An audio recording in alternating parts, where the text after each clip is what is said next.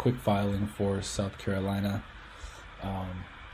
You should just be going to mydoor.sc.gov and then log in with the username and password.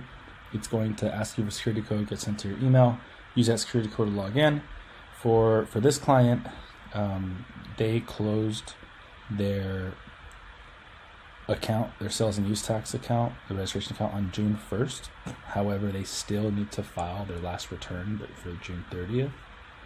So we're going to go ahead and file. And are you filing all zeros in this return? So for this client, it's yes. We are filing all zeros, but let's say we weren't, and you extracted the sales from your Amazon account or from your Walmart account or from both.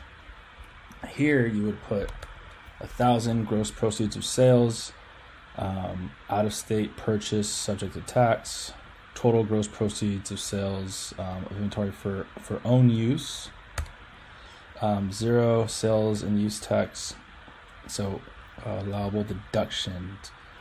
So this is where we're going to set view edit state deductions, and we're going to hit this, and then type of deduction is let's see, exempt sales.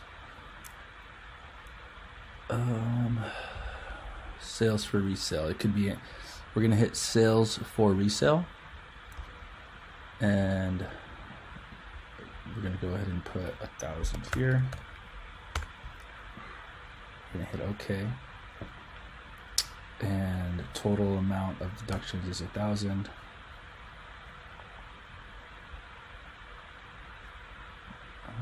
I'm not sure why this is still at 1,000, but let's do that. Net taxable sales, and we hit next.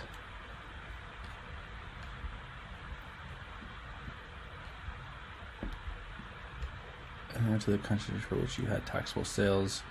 So predict us for local tax type. So we don't have taxable sales, so we hit next. Net schedule for local taxes, capital project tax, okay, local option tax, all this total.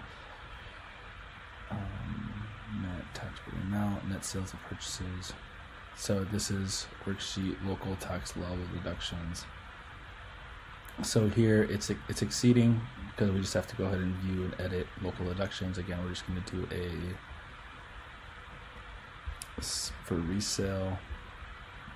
Sales for resale, we're going to put this at 1,000. Now that zeroes out. Go and hit next. Sales and use tax, 1,000, zeroes out. Total tax and sales and use tax due, 000. Then we would hit submit here. Okay, that's if you were running this as somebody who was actually doing sales. For us, we're filing a $0 return. So I'm going to go back to the very beginning here, and I'm going to just hit 0. So I'm going to cancel this and file this return because they did 0 sales in the month of June. You're filing all zeros return, and that's yes. So we just hit next, and we hit submit, and we want to put the password. I'm going to pause, and then you just hit OK.